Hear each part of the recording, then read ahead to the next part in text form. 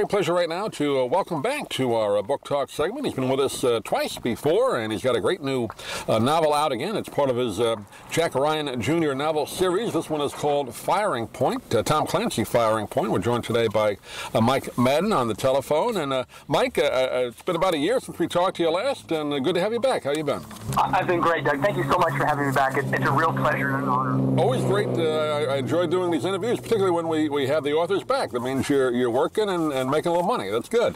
Well, yes, working is good. It beats the alternative. And again, this is the fourth in the series you've done based on the Tom Clancy, Jack Ryan Jr. character. Is that right? Exactly, yeah, number 4. And it probably doesn't surprise you, it's my favorite. The last one always is because it's the one you're most emotionally invested in. Sure. But I really did try to up my game on this one, and I think I took this book to places I haven't gone before. It was a ton of fun to write. It was probably the hardest thing I've ever written, but I absolutely love it, and I hope the readers enjoy it too. Yeah, again, for people that may not have been with us before and are not aware, just kind of give a quick background of how you kind of took over this character, because, again, Tom Clancy, who passed away, I believe, in 2013, originated the character, but how did you get involved with it? Well, I'm living proof it's better to be lucky than good, and here I am. But it's also true that the harder you work, the luckier you get. And so I had a 4-book series called Throne, right. And it was another techno thriller. Technically, all techno thriller writers are Clancy writers because, in my opinion, he invented the genre with Hunt for October back in the 1980s. Right. So I wrote that series, and the editor of my paperback series is the series editor for all the Tom Clancy stuff. So when an opening came up, he gave me a call. Greatest literary day of my life. Would you like to join the campus? Of course, absolutely. Genuinely an honor and privilege. I hang up the phone. It turned into my most frightening literary day of my life because now I have to write a Tom Clancy novel. But it's all been good. I've loved every minute of it.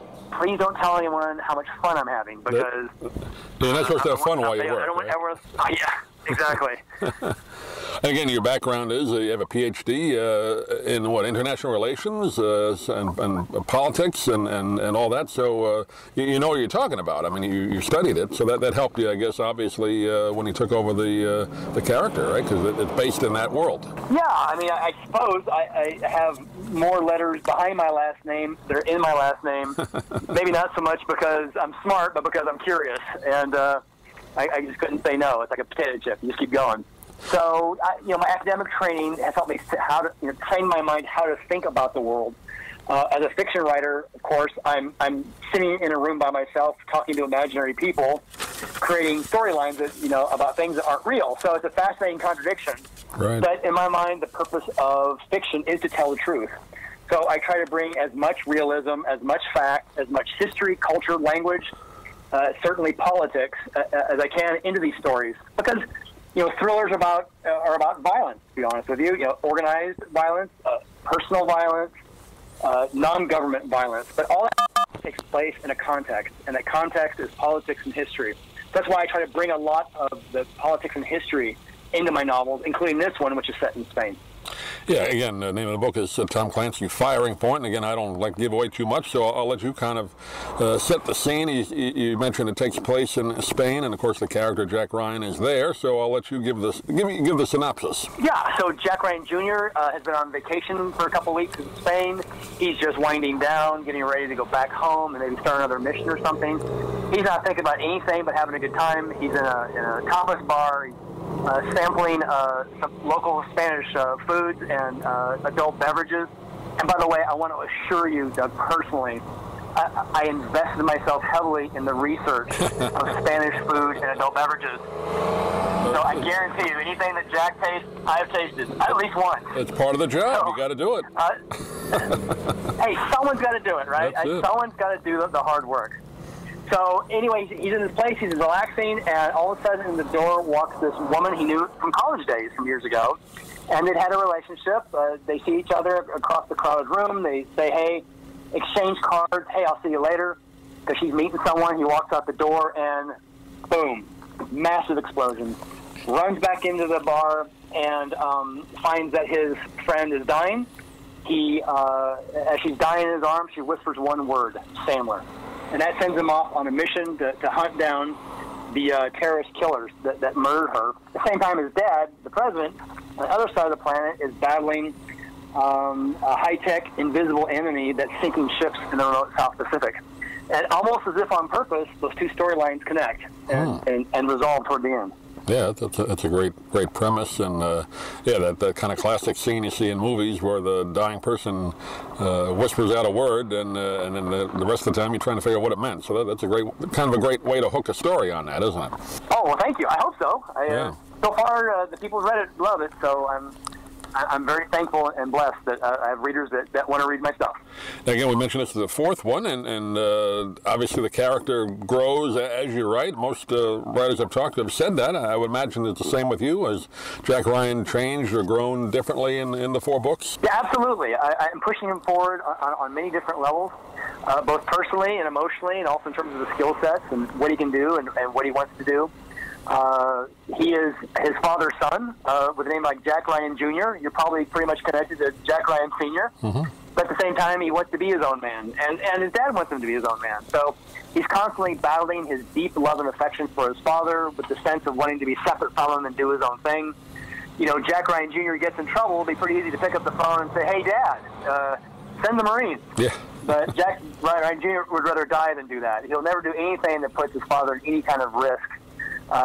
He's going to take problems on his own, and he'll get help from friends like Gavin Beery, who makes another appearance in this book, and I love Gavin, the original tech geek from the 80s that preceded all the ones that are now so fashionable on TV.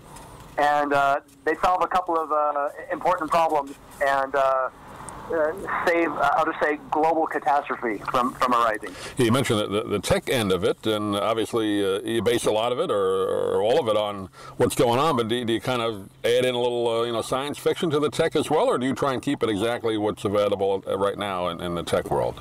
I have come to the conclusion that there's no such thing as science fiction anymore. Anything that you can dream up and I can dream up, I promise you it's already in the lab somewhere being developed. Right. Trust me on this. I learned this for my drone series. People think of engineers as, people with slide rules and are good at math. But great engineers are among those creative people on the planet. And so they're constantly thinking of applications, for the science and the math that they have. So I don't really need to do any kind of science fiction because the reality is, the old saying was what? Truth is stranger than fiction. Well, truth is just strange now because what's taking place on the battlefield, in the boardroom, the fact that you and I are now having this conversation, this is Dick Tracy stuff, 60 years ago. Now it's reality. Yeah. Yeah, I was going to say Star Trek. Most of the things you saw in Star Trek are reality now, except for the transporter. Everything else we have, pretty much, right? So the technology grows. Technically, but technically within science, there is a phenomenon known as teleport. They call it teleportation among quark particles. That they're now able to have instantaneous transmission of information. Oh, great! It's very transporter-like. Yeah, it's not quite you and I buzzing around like they did on the movie show, but it's darn close. Yeah, well, that's great. I mean, the tech end of it, people enjoy that aspect. Of course, the great story you have with it. And again, it's called Tom Clancy Firing Point, a Jack Ryan Jr. novel. We've been talking with Mike Maden today. Mike, once again, give out whatever website you like or contact information for yourself. Yeah, MikeMaden.com, spelled suspiciously like my own name. It's MikeMaden.com, and you can go there and you can pick up all of my social media connections, Facebook, Instagram, Twitter, the whole nine, and email. And I love hearing from readers and from writers. Great, and the book just comes out this week as we talk, for the second week of June. So good luck with it, Mike, and we look forward to talking to you again. I'm sure you have another one in the works, so we'll look forward to talking to you down the road. But thanks for being with us today. Thank you so much, Doug.